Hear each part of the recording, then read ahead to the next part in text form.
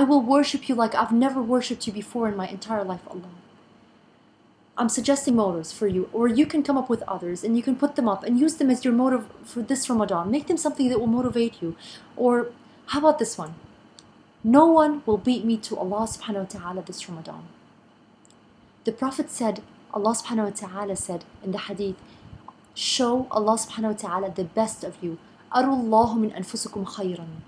So how? No one will beat me to Allah subhanahu wa ta'ala at work, in my work, or in my building, or in my neighborhood, or my country, or in Muhammad sallallahu alaihi wasallam's ummah. Why not? It doesn't matter what kind of sins I did or how far I was. I will beat everyone to Allah subhanahu wa ta'ala with my heart's sincerity and with my keenness to worshiping Him.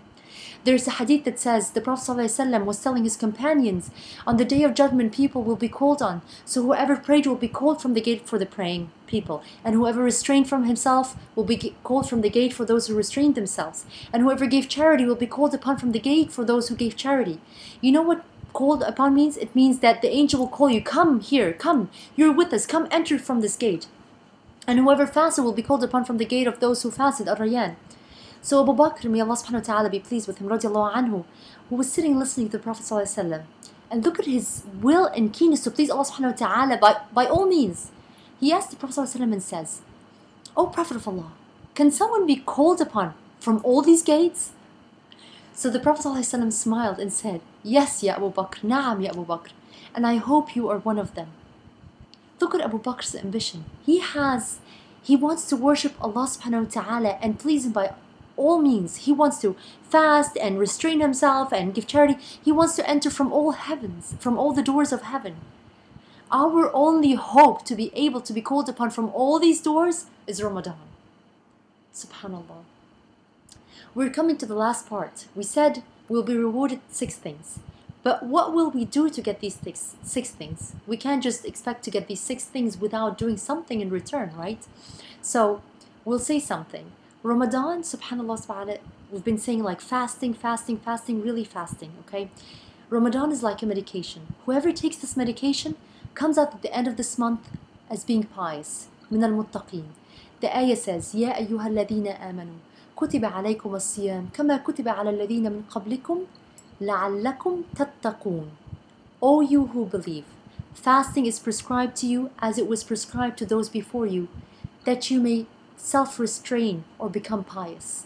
So you fast so that you come out what's the outcome? You become pious. The medication is made up from portions with certain proportions, 6 proportions. So 6 things you'll get rewarded and 6 portions from these medications. What are these from this medication? What are these 6?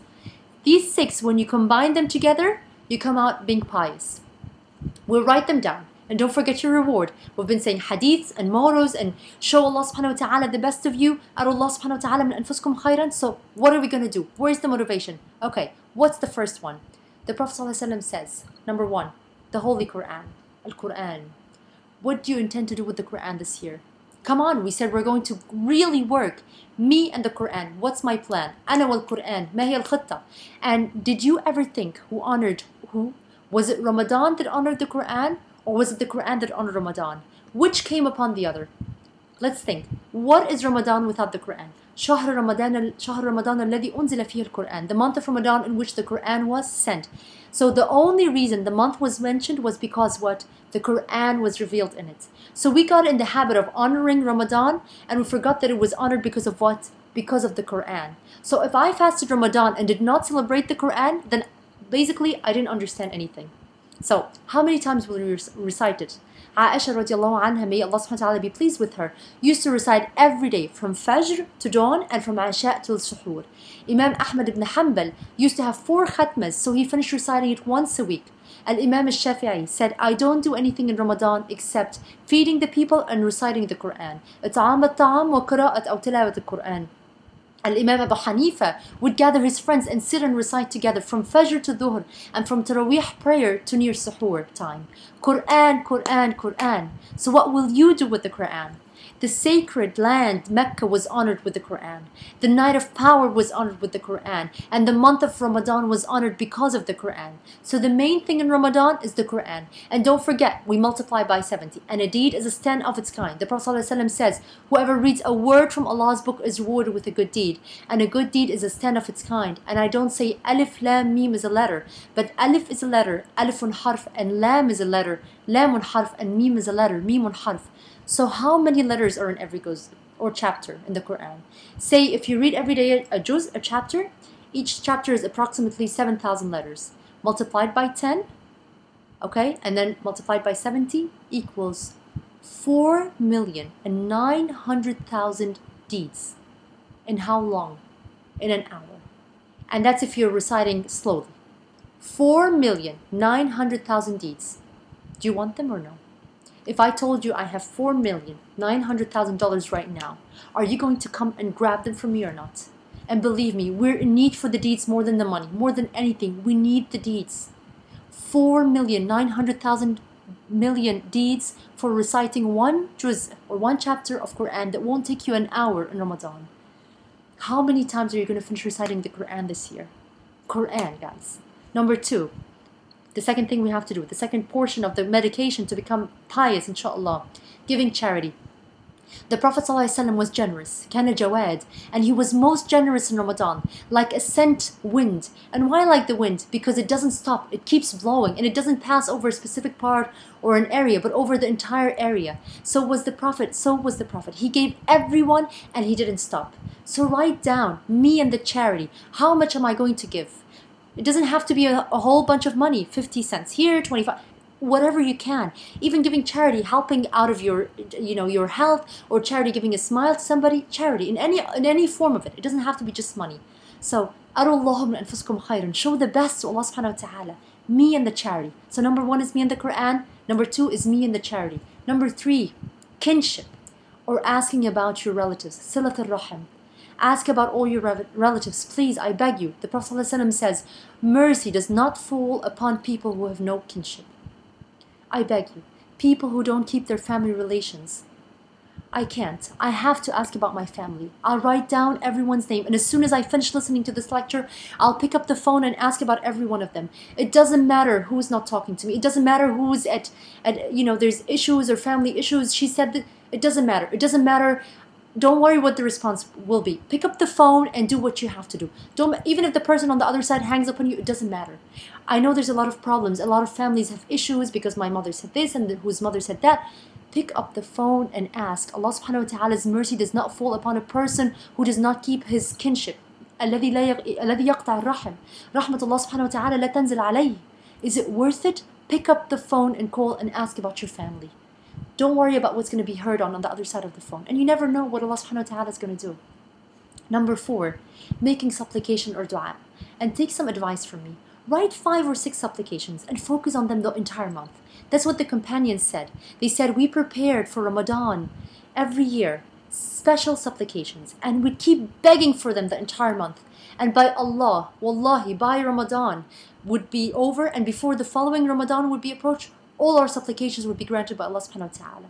Just set 5 or 6 and keep asking Allah subhanahu wa ta'ala. When breaking your fast, during Taraweeh, during Al-Qiyam, the night prayer, or before Fajr, dua, dua, dua. Ana wa dua. Me and the supplication, what am I going to do? This is now coming to the 5th portion of the medication to become pious. The 5th one is Taraweeh prayers. Remember the hadith who said earlier, whoever prayed at night in the month of Ramadan out of sincere faith and hoping for reward from Allah, then all his previous sins will be forgiven. من قام رمضان إيمانا واحتسابا غفر له ما تقدم وما تأخر من ذنبه. Don't miss a night. Go pray at the masjid. But I have a child. Try, but I can't. Pray at home. Don't miss it. There's no excuse. Finish a chapter of the Quran daily in your prayer. Look for a masjid that prays Taraweeh with a chapter or a juz. Me and the prayer. Ana wal qiyam. At Taraweeh, guys. The 6th portion of the medication to become pious. Praying in the masjid. Imagine 5 prayers. And praying in the masjid, of course, or in jama'ah, is multiplied by 27 of its kind. And then we multiply it by 70. That's 20,000 deeds in one prayer.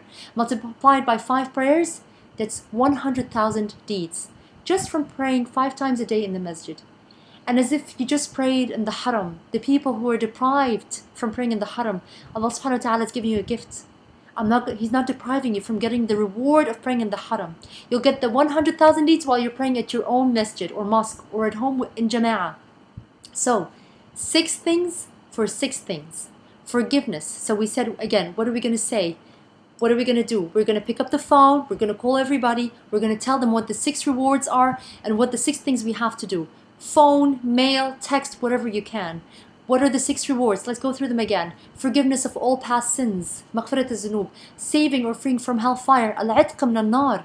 3. Supplication is accepted. دعاء مستجاب. 4. A treasure of good deeds. كنز من الحسنات. 5. The night of power. ليلة القدر. 6. Allah is pleased by you. فرحة الله سبحانه وتعالى بعباده. In front of them is what? Our 6 things. Our 6 things that we have to do. Quran. Al-Quran. Charity. Charity. Kinship. Making supplication. Taraweeh prayers. Praying in the masjid. These are the main components in Ramadan. The most important ones. Please, please hold on to it and work hard. Allah subhanahu wa ta'ala, inshaAllah, may He open upon us and bless us with His blessings this month. Let's make dua with our hearts. Oh Allah, please accept us among those whom you accept this Ramadan. Taqabbalna ya Rabb.